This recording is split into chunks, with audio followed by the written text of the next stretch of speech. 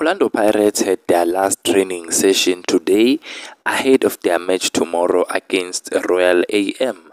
The Buccaneers will be looking to make it their 7th successive win in the league. As you can see, Ratomo, Marou, those players could get an opportunity to play tomorrow. Even players like Njonjo and Makgaka on your screen.